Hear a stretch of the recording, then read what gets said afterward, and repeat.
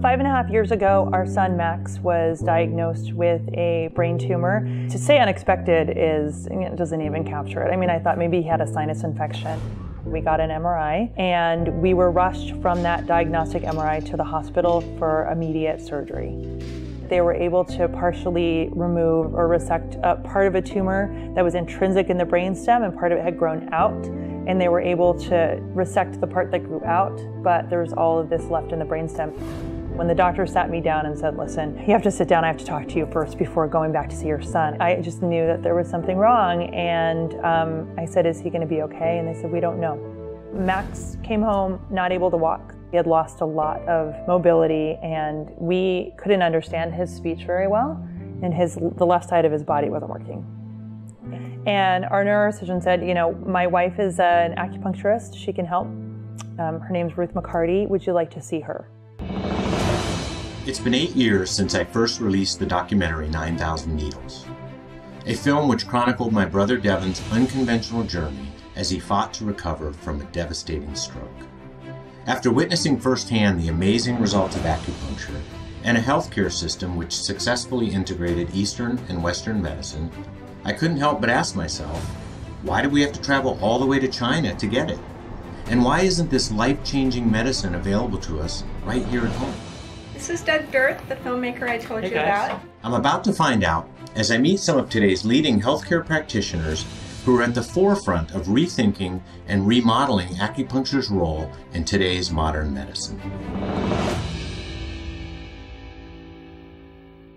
My name is Ruth McCarty. I'm the clinical director of acupuncture and Chinese medicine at Chalk Children's. I started my program at Pacific College of Oriental Medicine in 1998. I did a fellowship in China where I saw how Chinese medicine could be seamlessly executed with Western medicine, and I really wanted to come back and try to build a program like that in the United States. When I became licensed, I opened a clinic up here and started treating cancer kids from Chalk, and the moms were really the ones that said, what is your child doing? One of the moms grateful for Ruth McCarty's work is Audra Wilford. I visited her and her husband Justin to hear about Ruth's unique partnership with the Children's Hospital of Orange County and the role it played in their son Max's battle to overcome the devastating effects of a brain tumor. Hey, Doug, how are you? Good to see you. Thanks for having me. Oh, it's awesome to have you. Come on in. All right, this will be fun. All right. Hi. How old was Max here? 4.5. So this is right after surgery, and this is when he woke up. He had an external, tubes coming out of his head. To drain it? Or? Yeah. See kind of like how large his head is there. He had really terrible hydrocephalus for a long time. There's our first smile. Wow. And it was amazing. The first time he sat up, and Whoa, how cool that. see how hard that is. Wow. And there we go. That's with Ruth. He just did so well with her. Max was in the pediatric intensive care unit, and his neurosurgeon asked me to go in and talk to the parents. It was people like Ruth that kind of pulled us back into the world and said, you know what, we are going to take this one step at a time, and he's going to recover. We were in the hospital for 3.5 weeks after that surgery. Max came home not able to walk. We had lost a lot of mobility, and we couldn't understand his speech very well, and the left side of his body wasn't working. And he was going immediately into chemotherapy at that point. The treatments were really aimed at rehabilitation, making Max's motor function as normal as possible, that he could use his left hand, that he could sit up to work on his speech, his swallow, all of these kind of acute things that happen after surgery. But when they're stable and they go home, then a whole nother course of treatment begins. These kids can have radiation, these kids can have chemo, and with those treatments come a whole set of other challenges. I remember taking Max in to see Ruth at her office, and she was very clear. She didn't want to say, through what I'm doing, I'm going to be able to cure him or anything else. She said, okay, so these are the things that I can do for Max. We can help with his fatigue, we can help with his nausea, and we can help with his pain. It was like, okay, we need all of those things, and we need them really bad. Fatigue, nausea, and pain, this is perfect. Those are the exact things we need. And then when we saw Max start to flourish after this, it was really the cornerstone that we could build everything else we were doing off of. Okay, Max, can you walk back here to me?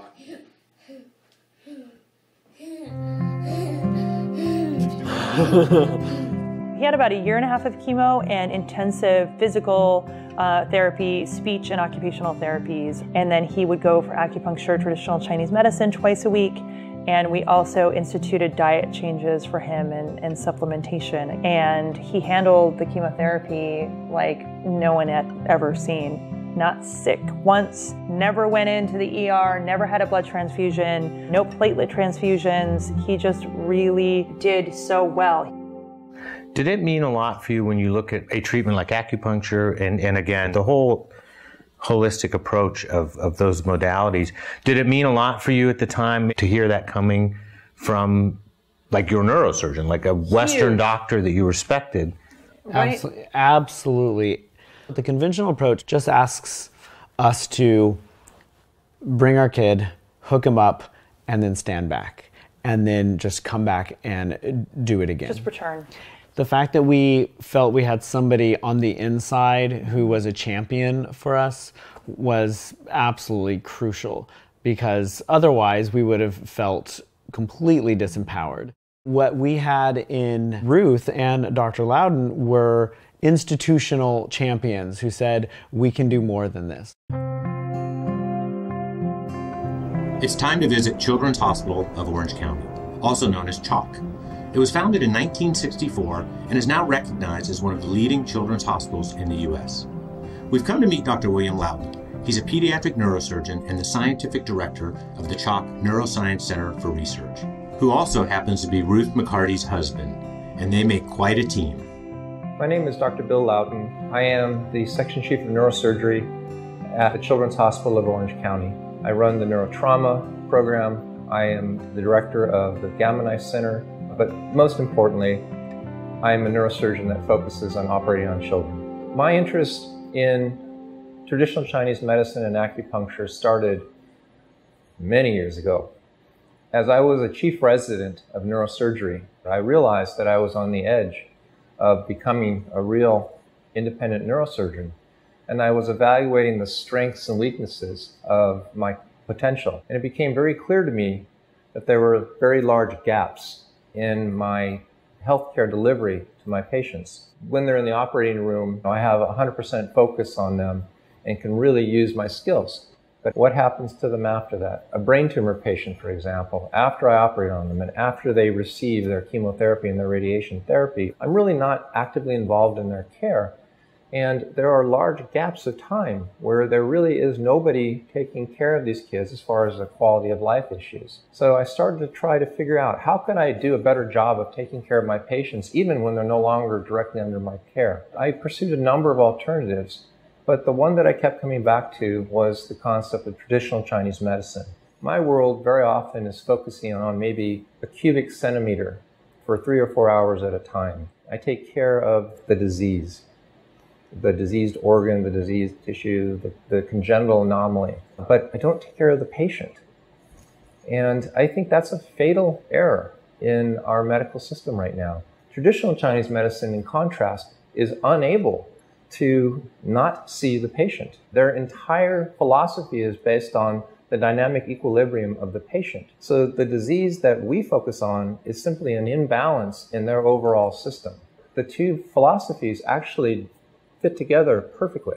I was so convinced of this that I actually sought out Ruth to try and bring her skills into my practice. Dr. Loudon and I met when we were 19 at UCSD, when we were doing our undergraduate, so he knew and trusted me. He realized that Western care didn't have everything to offer, and that's when he actually started searching for what would be an alternative. We started it as an outpatient benefit. For example, my brain tumor patients, when they would leave the hospital, they would still be very sick. They would still have many issues. and they would come to her outpatient, and she was able to relieve many of their symptoms, so much so that they started to consider this as standard of care for them, necessary care for them. When they would come back in the hospital, they would ask the question, why can't they receive traditional Chinese medicine in the hospital?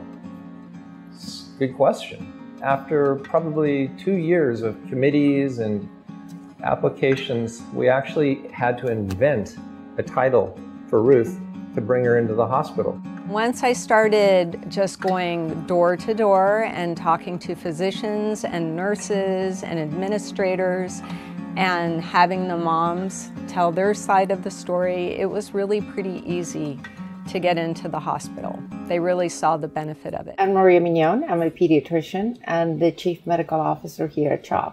And before coming here as an administrator, which was 19 years ago, I actually practiced pediatrics for 19 years. That's a lot of years as a pediatrician. How did this relationship or partnership with Ruth and CHOC, how did that come about? Well, in the early 2000, I believe it was 2001, Dr. Bill Loudon started referring some of the patients to Ruth as an outpatient. Because at that time, we didn't have a way to have an acupuncture within the medical staff. It was not really understood what they did by a lot of individuals, but we knew that the kids here in the hospital could very much benefit by acupuncture, not only oncology kids, but other kids with chronic pain. So I think it just, the stars aligned because we had physicians that wanted Ruth. Ruth wanted to participate. I was very much supportive of that, to have someone like her in our medical staff.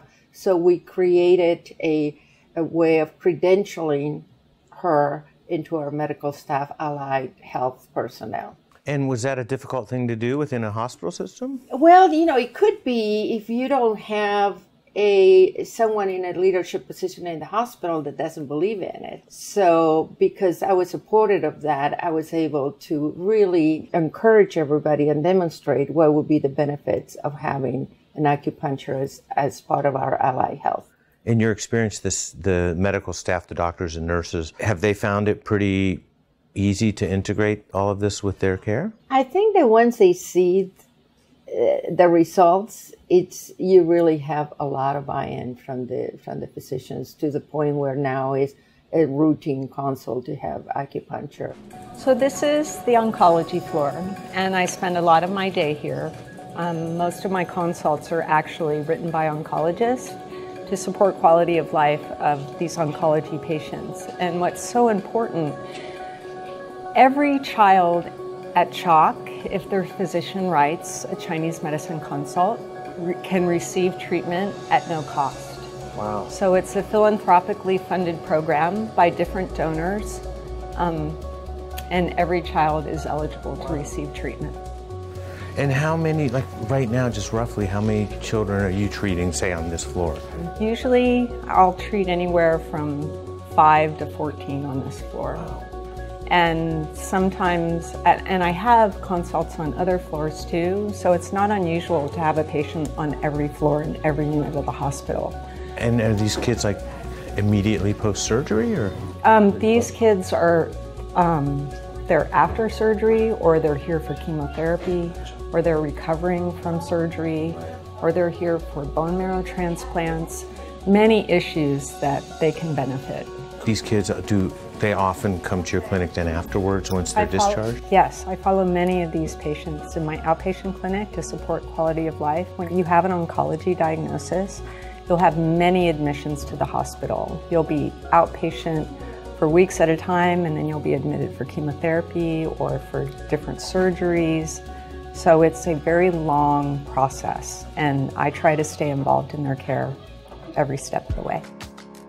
There is no other hospital that has Chinese medicine mainstreamed the way Children's Hospital does. In the emergency room, in the neonatal intensive care unit, in the pediatric intensive care unit, any doctor at any time can go in and click a button and order Chinese medicine for their patient.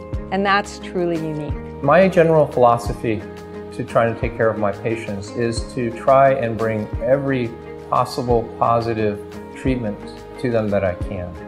Unfortunately, we still have a culture where many of these ideas that are sort of not mainstream are sometimes actually critically reviewed by their physicians. I don't think that anyone really should have any kind of a philosophical problem with looking to any kind of a practice that has the ability to improve the quality of life of their child.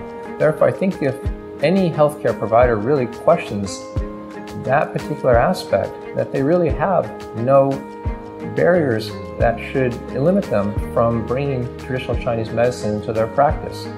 Every child deserves the best that we have to give. I'm afraid we've become so myopic at looking at the disease that we've forgotten to look at the human being. And I think that's what we've been working on all these years, is a truly holistic view of the child. I'm Kate Spinello, and I'm 11 years old.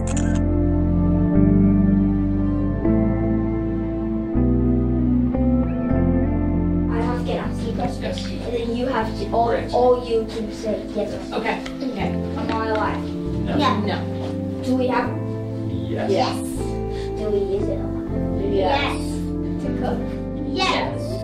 When Cade was 3, he started having eye issues. His left eye started to go in, so we patched it for a good year and a half and didn't get any better. And then right about his 5th birthday, we took him to an eye doctor appointment, and the optic nerves are swollen, which was a new development, and he said, get an MRI right away. Literally, we were in the hospital with Lucy, who was 2 days old, and I was upstairs getting an MRI with Cade, while she was downstairs with Lucy, and that's via C-section. And then sure enough, MRI, and then that revealed a brain tumor about the size of an egg sitting right on his optic nerves. You know, it was a real, just crazy, your whole life is changing in that moment, because it wasn't any longer something I could do as his mom. It was, okay, this is a serious medical intervention time. We went up to Chalk right away that night and did first surgery the next morning. They removed about 30% of the tumor, did pathology,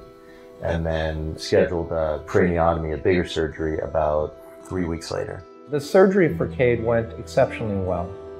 We accomplished our goals in the surgery and had anticipated no complications whatsoever.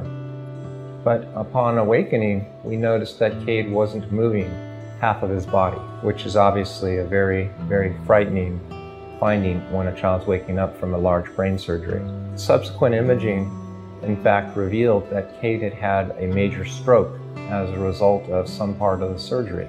This was a devastating finding for Cade, and it really spoke to a much poorer outcome than we'd anticipated. It was scary because we didn't know what to expect. You know, I've never done this before. I don't know anybody his age who's ever had a stroke. No.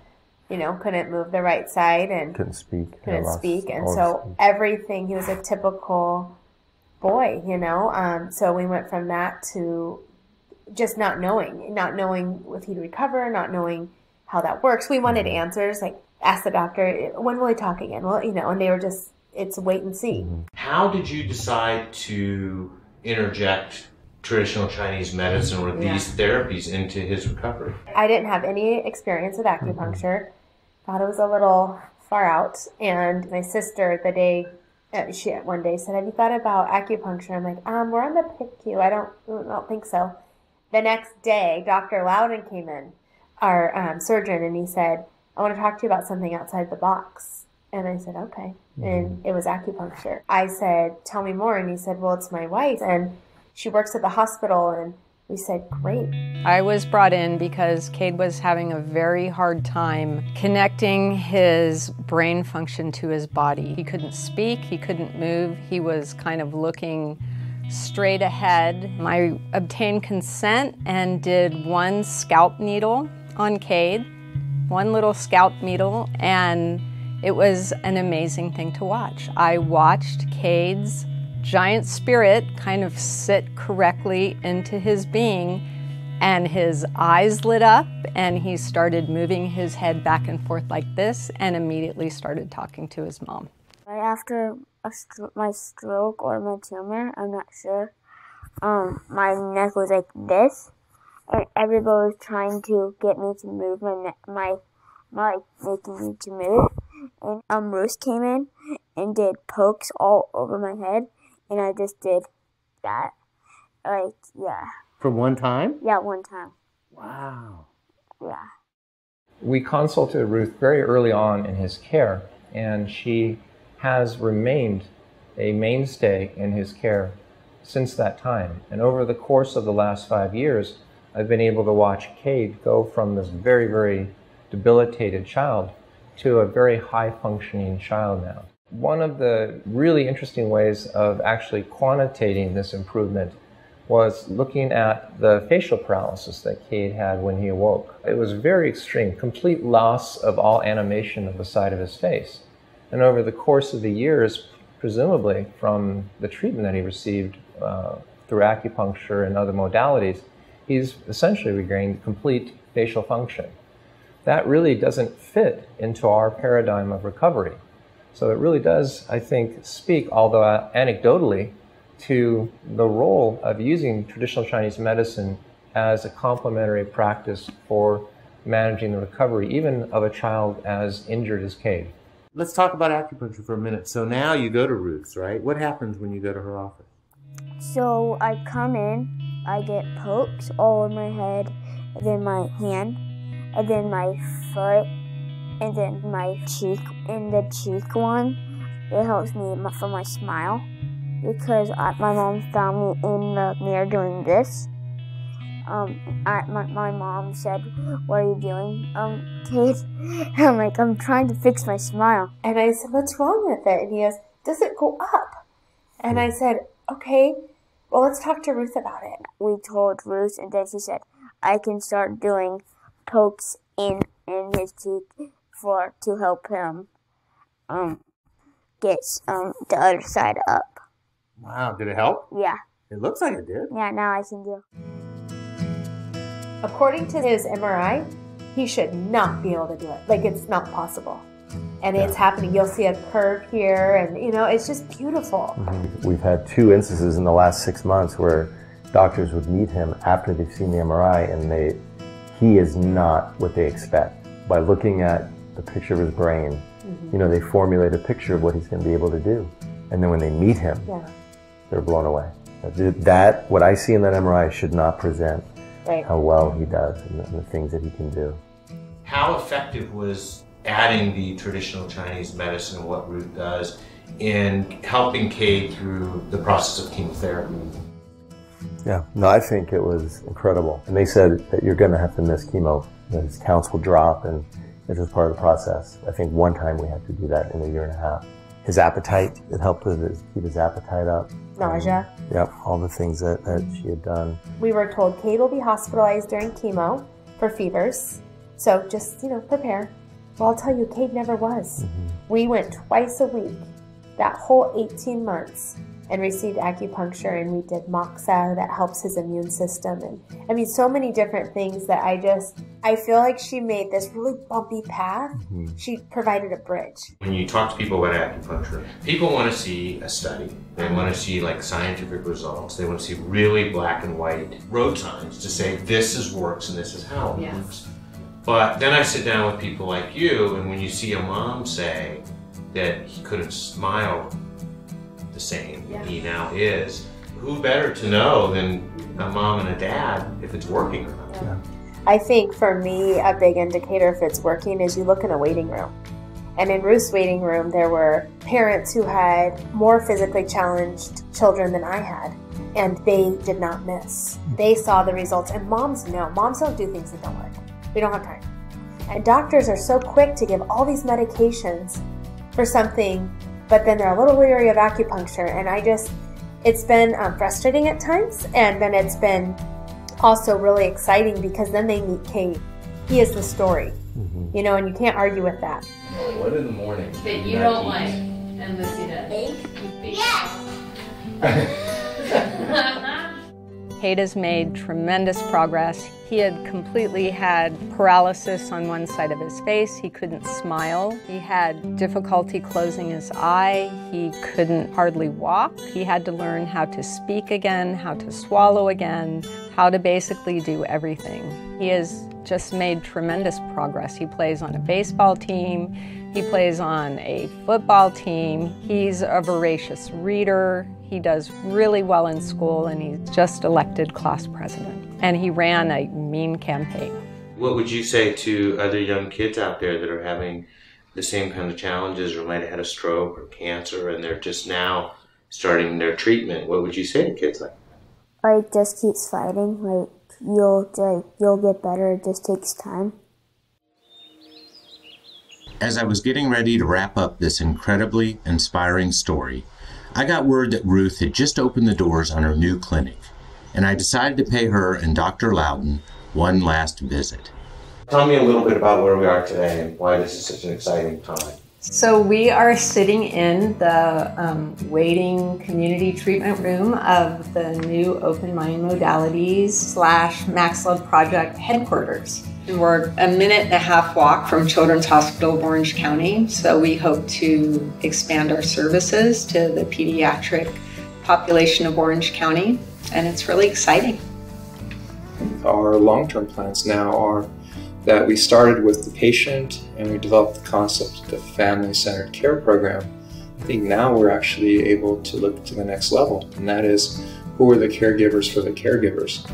We want to start reaching out to the physicians and the nurses and the physical therapists as well, and give them a place where they can also feel comfortable, get away from the hospital, benefit from the integrated medicine and the nutrition and all of the other things that we're going to respite, a recharge, and I think it's really important. Earlier today, while we were waiting for this interview, I watched you treat a couple young children. I did notice that at least one of them you were treating free of charge. I have never closed my doors based on ability to pay. So I have worked with different organizations that have contributed funds for these kids. I do it as a part of service. The Max Love Foundation helps out and raise funds for families who just don't have the means. I think we started from the place where if we didn't take care of the kids, then there wasn't any other safety net.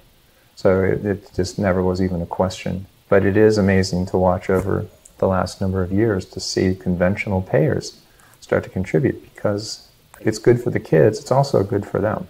You know, we provide a much more cohesive healthcare delivery system by including integrated medicine. This is going to inevitably save them money.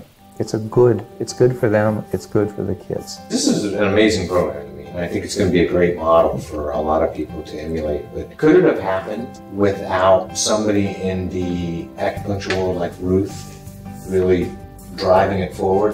We are clearly carving a middle path here with very special people, and it would have never happened without somebody like Ruth being there to promote this, to become a non-threatening, very positive force who garnered incredible support from the patients, the parents, and her colleagues, her physicians.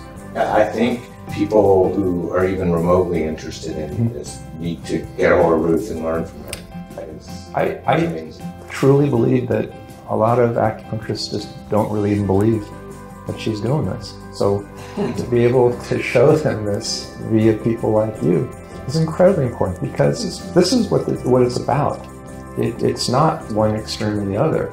The way it works is putting them together and getting the best you can of it. And the faster we can promote this model, the faster other hospitals, other patients, other communities will benefit from this. You've got two grown men cheering up here. It's true. You're doing amazing things. It's true. Yeah. I have a very deep and abiding belief in service. I live my life through service. I try to be where my Creator wants me to be. And I really believe, like, all these pieces that came together and all the doors that opened and the way this happened over the last 17 years, I think we had some bigger help. To learn more about the benefits of acupuncture or Open Mind Modalities in the Max Love Foundation, please contact the Acupuncture Now Foundation.